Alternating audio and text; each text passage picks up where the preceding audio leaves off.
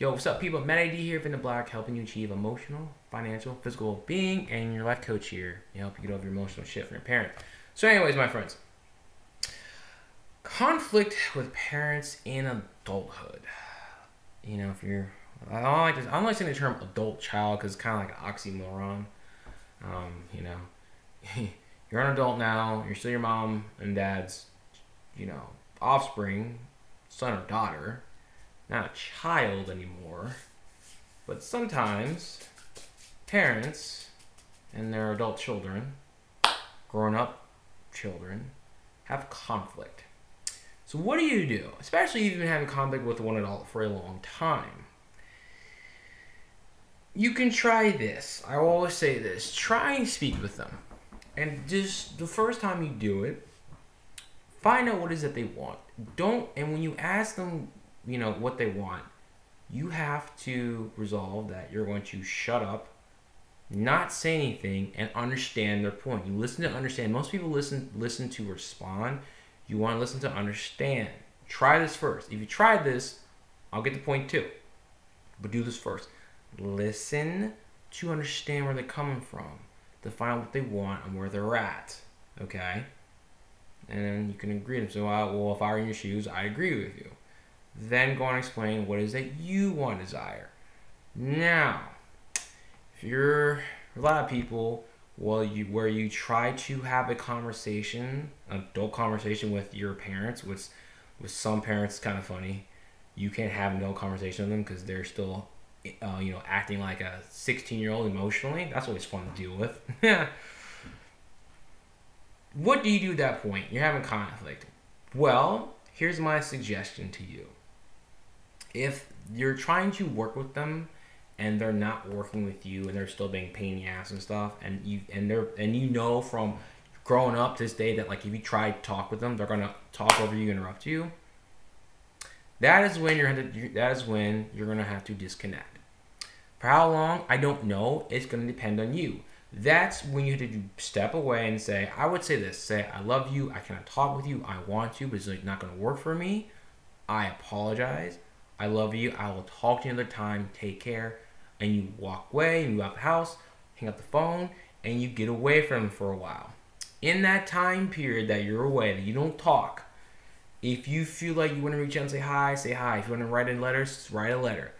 Take that time to figure out where you are in your relationship with them and figure out what it is that you want. This isn't about them, it's about what you want, because here's the thing.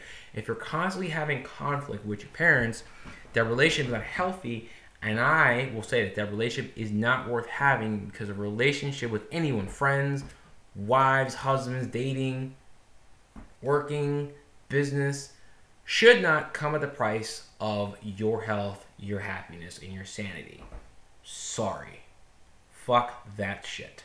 If you're in any relationship, dating especially, marriage, and you are constantly stressed, pissed off, hurt, angry, or, with your parents, a relationship is not healthy, is literally killing you.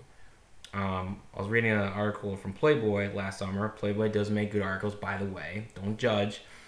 They said that the study of people in toxic relationships, dating, your brain literally gets rewired, and you literally start to degenerate and die, which is why when people are in toxic relationships, you've ever been in one, you'll get sick a lot, you may have certain pains in your body, blah, blah, but as soon as you break away from that person, you'll notice, one, you're happier emotionally, you feel better, you have relief, but then your body starts to get healthier. Your body's actually healing.